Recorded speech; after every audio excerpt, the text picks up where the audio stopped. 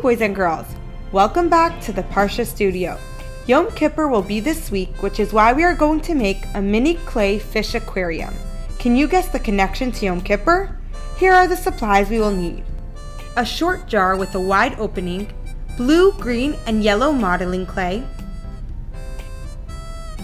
air dry clay, a rolling pin, blue and gold glitter, and toothpicks. Let's begin.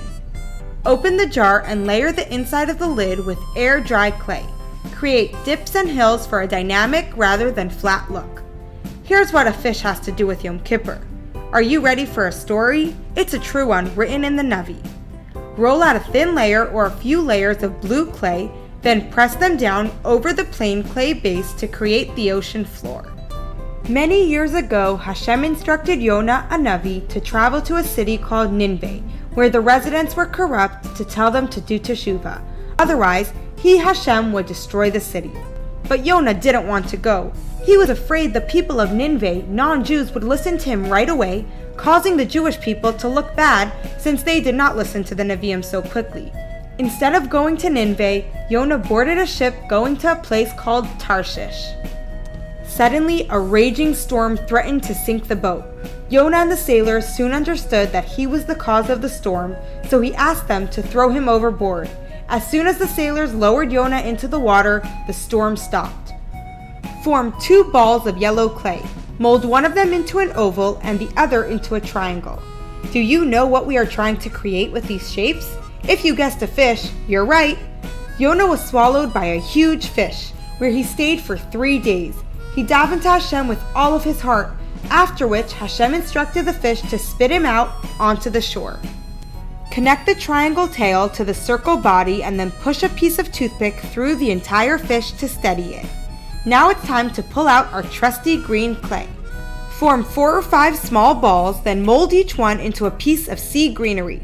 You know those funny squiggly shaped green things that grow on the ocean floor? That's what we're aiming for.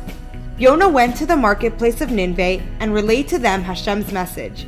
They listened and did Teshuva. They fasted, put on sackcloth, and mended their bad ways. Hashem saw that they were sincere and spared the city. Stick a short piece of toothpick through the length of each sea plant to lend it stability, leaving the end sticking out a bit. As you break up toothpicks into shorter segments, be careful not to get a splinter. We read this story every year on Yom Kippur because the message of Teshuva in the story still speaks to us now. It reminds us that Hashem will always accept our Teshuva. It is never too late to make a better choice, a choice that brings us closer to Hashem. Insert 2 pieces of toothpick into the underside of the fish and set it aside.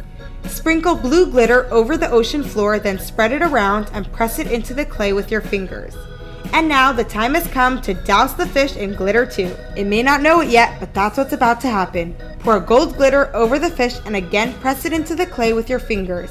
Here's a question to consider. What is one step you can take that will bring you closer to Hashem?